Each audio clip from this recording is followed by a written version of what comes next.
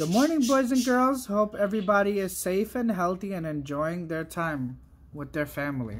So right now, we're going to be saying the Pledge of Allegiance. I want to see you put your right hand over your chest and repeat after me.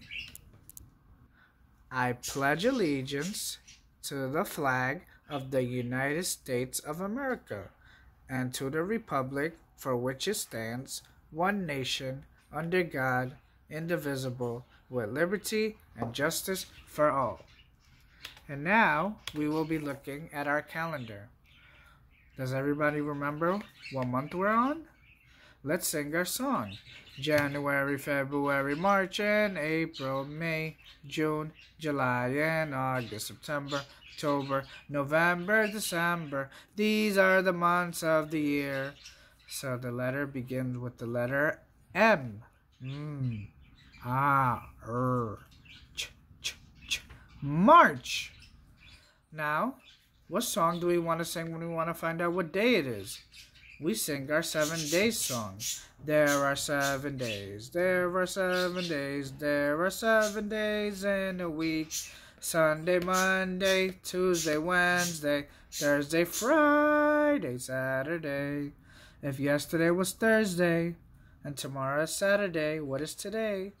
Today is Friday. Does anybody recognize this number? What's today's date? Let's count to find out.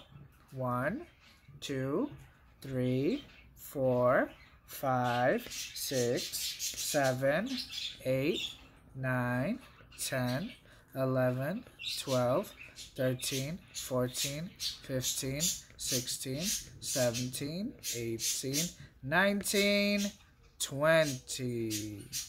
So today is Friday, March 20, 2020.